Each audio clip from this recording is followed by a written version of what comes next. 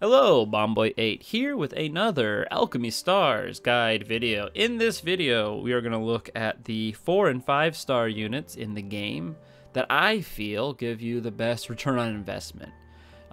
Units that you might have access to early on that can help you carry your earlier teams and that will continue to provide value as you transition into the late game. We're going to focus on the 4 and 5 stars specifically because I feel in Alchemy Stars that all of the 6-star units provide some value. You're going to get long-term value out of them unless they are Connolly, who is just really awkward to use still and could desperately use a buff. Please buff Connolly. So I'm going to focus on the ones that I have used and continue to use. And I want to be upfront about this disclaimer. This is not the end-all be-all guide to 4 and 5 star units in Alchemy Stars. Being a gacha game means that I have not had equal time and resources to spend on every unit in the game to play around with them a bit and form an educated opinion about how this unit performs in the game. So I am focusing now on units I have actually used at some point and continue to use now. So let's talk about our first set of similar kits represented in each of the 4 elements by a different unit. We're going to start with local conversion units. This is what I call units that convert the nearest 4 or 5 tiles of the same color into a different color. Here we have Faust, Klecken, Beverly, Impact. Faust and Klecken are very similar. They both have a decent detonator chain combo range with a fright-based passive that can help mitigate some damage. Faust can target anything, but it's a random chance. Klecken's is a guarantee, but it's only things that are nearby and below a certain health total. Beverly has a bit extra damage on her equipment passive, but it's not really something you think about. It just sometimes happens. Pact probably has the most situational equipment in the game, requiring you to hit something with her really awkward chain combo pattern, and that's something to also be standing on a green tile. If you do, they get slowed. When they die, they convert something to enhance, which is okay. And you get a good little chunk of healing. And as awkward as it is, this little healing can matter in later content. Our next set is our cross converters. Much like the local converters, these are units with lackluster stat lines and amazing conversion output. All of these units have an active skill that will attack in all 4 directions away from the unit, dealing damage, pushing enemies to the edge of the board, and also converting all tiles along the way, allowing you to set up some of your biggest combo turns off the back of these skills. Cross converters include Maggie, Nemesis, Scare, and Barton. Maggie and Nemesis are more or less the same, Maggie having more of a detonator style attack, where Nemesis is more of a sniper. However, they both have equipment that is nice, but more or less ignorable. Barton is a strange one for me. I don't have much personal experience with Barton because I've only ever opened one, and cross converters are a unit that are very reliant on their breakthroughs to be efficient, especially in higher content. That being said, if you have a Barton, I definitely recommend investing in him because all the cross converters are useful through all content in the game. I can say that Barton does have diagonal attacks on his passive, which is almost always good for increasing damage output for the individual unit as well as the team via the normal attack multiplier. The special unit here is Scare.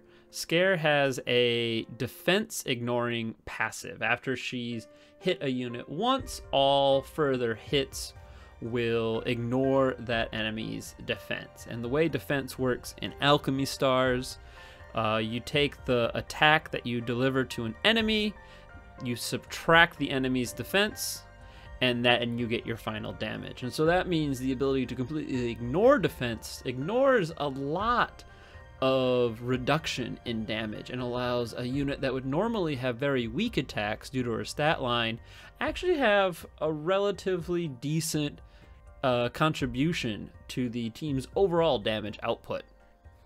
The next set is not a full set, and that is because it is our chain combo doublers, which Thunder does not actually have a unit for this classification at this time. These are Istvan, Hydrad, and Louise, and all three of these units, when their active skill goes off, it doubles all chain combos that proc this turn by units that share an element with them. So these go very well in teams that are all one element. They all have the exact same active. It has another decent chunky cooldown, so once again breakthroughs are very helpful. The passives make a small difference, but you're not bringing them around for their passives. Istvan will reduce nearby attack after he does a chain combo. Hydrad will deal some damage in retaliation whenever a unit attacks you. And Louise has a noteworthy passive, because anytime you activate Aurora Time, Louise will give you a little chunk of healing. And like I kind of mentioned with Pact, later on in the game you don't have a spot for dedicated healers, and so these healing effects that aren't on pure healers just give you a little extra cushion while you're trying to do higher content. The last set worth mentioning are the healers in the game. Alice, Nadine, Uriah, and Phyllishy. Alice, Nadine, and Uriah are all 4-star healers. Their chain combo is a healing ability, and they have an active skill that can also provide some healing and some additional utility. Alice gives you a shield that heals for % of the damage that you are dealt by the next attack you receive. Nadine will turn a tile yellow for 2 turns, and while also providing you healing while you go over it, and a blinding effect that is very random and very unreliable. And Uriah will offer you very frequent active healing that also procs anytime anytime you get Aurora Time. All of these are nice little units that, in addition to healing, bring some utility. And so you're always going to have a spot for them until you get to content where you really need to maximize your damage output, in which case these units start to drop off in their usefulness. An exception here, you'll notice, is Phyllishy is the only 5-star in this category. Phyllishy is probably my single favorite utility unit in the game. She is amazing. She has an accessible teleport that will heal and give you a shield. Her chain combo heals every turn. She's a 5-star, so she has a second element, which means that anytime you make a line with fire, she also heals. This is really important because usually your off-color damage, you'll only deal 30% of that damage. That doesn't affect healing, so she'll heal for 100% when she goes across water or fire. And honestly, a decent attack that increases as she loses health. So just all around an incredibly useful unit that is available with some other perks for $1 at the start of the game. If you are enjoying Alchemy Stars and you don't mind spending a little bit on it, this is the best $1 you can spend in the game. It is an amazing deal for a unit that I just continue to use over and over again. So we're going to move away from sets and just move on to independent units that provide long-term damage value throughout different stages of your experience with the game. The first and easiest to talk about is Vice. Vice is the Free unit you get through the story, and you also get breakthroughs through the story, and she is really good. You might be coming from another gacha game and are used to the welfare unit being all right, but something you easily grow out of, whereas Vice provides good multi-target abilities with her active and her chain combo, and continues to be useful well through the mid game. And if you don't get a better water sniper, you can really end up using her for a while and not really feel the pinch, as it were. Next I have Arya. Well, first of all, let's get this out of the way. Arya is great. She deals a ton of damage on very specific turns of your choosing, which is perfect because a lot of times in Alchemy Star, you are setting up your big damage turns. You're not dealing big chunky damage each turn unless the boss has some gimmick that you need to get around.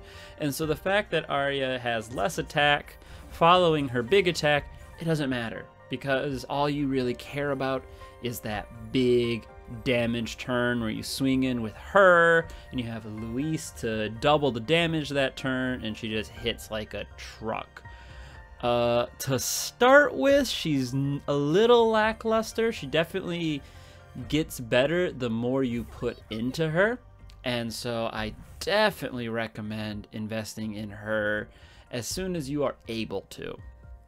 Schwartz is maybe a little bit more controversial. I'm not sure if everyone's going to agree with me on this, but I've seen people clearing higher rank Spire content, floors 80 to 90, using Schwartz. And I think he's a great unit because on his active skill, he deals a pretty decent chunk of percent HP damage. And if you get one breakthrough on him, that percent HP damage can even become an execute if they fall below the percent HP. And then in addition to that, he has a nice detonator combo range and a passive on his equipment that when you're dealing Spire content or like any pure Thunder team can really stack up for a lot of extra defense, a lot of extra attack, and a good more hit on his active skill when you do use it. In the same vein of good all Thunder units, Tessa as a 4-star punches way above her weight and deals a lot of damage if you put her as the captain of an all Thunder team, where she can do her chain combo often, and all of the active skills also give her stacks for her active skill and the extra damage that it deals. This is a deceptively powerful unit in the 4-star category, and one that you should very much invest in as soon as you get her, because you will continue to get value out of her well into the late game. Odie is a very, very special mention here because she is an all-in-one poison proccing machine, and the percent HP damage that she consistently applies each round really adds up. And so she can be a powerful anti-boss tool, but I can't stress enough, I don't recommend investing in her immediately. She is a unit that if you invest in her, you will continue to get value, which is the theme of this video, so I kind of included her as a special mention here. Next we have some standalone utility units that I've personally gotten a lot of value on throughout the game. First up is Narxel. Narxel is a pretty good teleport unit, can't complain, does everything you want, buffs your team as well. Most importantly, she provides a utility with cleansing broken tiles that doesn't come up often, but when it does, you are really happy to have a unit like Narxel there to take care of them. So if you're looking to build a forest team, and you need her as just a teleporter, she is someone who is safe to invest in because you will always get value out of that utility she provides fixing tiles. Passilo is probably my favorite budget converter because kind of like how Scare does defense ignoring damage, which gives her a little more value. Passilo is bleed damage, which is percent HP damage as long as you maintain the dot, and can really help out a team. Additionally, she gets to choose where to place an enhanced tile if you have her breakthroughs, which really helps a lot of the strategies that Forest has, because a lot of Forest relies on enhanced tiles to be as effective as possible. Next I have Brock. Brock is an awesome utility unit. His active skill lets you kind of vacuum up all the small mobs and get them nice and close. Then you can use some local converters and deal a bunch of damage to units that would normally be too spread out to really maximize your damage. Really good in fire teams, because right now fire does not have a lot of hit the 4 or 5 nearest enemy kind of attacks. They have sniper attacks, but they tend to be a little bit range limited. And so this is a great way to fill that niche by using your detonators and having the enemy come to you. Miss Blanc is another valuable early unit that you actually just get from the game, and is a strong converter. She's a local converter that has the limitation of only doing the 4 closest tiles, which, if all of those are not blue tiles, that's not really that much of a downside, but she is a little more limited than Klecken or Serial. I haven't used Miss Blanc. The beginner bundle converter that I got was Serial, and so I didn't really need her as much. But that being said, I do see the value in her, and if you don't have many other water converters, Miss Blanc is a great unit to use. Our last category is kind of a strange one, because it's a bunch of units that I see get used a lot, and so I want to include in my video, but I can't really say a lot because I haven't used them personally. These are damage units. These are Korax, Leona, Kafka, Nails, and Patty and Patsy. Kind of in that order too, as far as effectiveness, I would say. But I still wanted to include them on the list, because if you're just looking to start your first team, this is a safe place to get like an A1 or an A2 and help you carry a bit until you get something that hits harder. And finally, because I honestly almost forgot, because this is a very, very niche special mention, and it is Chandra, who honestly does not put out the best damage. But if you're, early on, you don't get a lot of choice. Early on, you work with what you got. And if what you got is Chandra, the reason that you will continue to get value out of Chandra is because of how her active skill works and how the Nitium resource raid works with the bonus stage that procs lots of ads that you get money each time you hit, and they're all forest. And so she is the queen of Nitium farming. You will not probably use her to clear content later in the game, but if she is an early unit you use, you will continue to get value out of her, specifically farming Nitium later in the game. Thanks again for watching another one of my guide videos for Alchemy Stars. Special shout out here in the background this time around. I've been using the Alchemy Stars database that Chloe Lansfield has set up for us. Hopefully I pronounced that right, I'm not sure. This is an amazing resource to use as you are discovering new units in the game and you're wondering, hey, I don't really know if this is any good or not. It's a great place to look at how the unit evolves through breakthroughs and ascensions and equipment skills, and plan if this is something you can see yourself using in the future. I really recommend checking out this site as you're playing Alchemy Stars and learning all the units.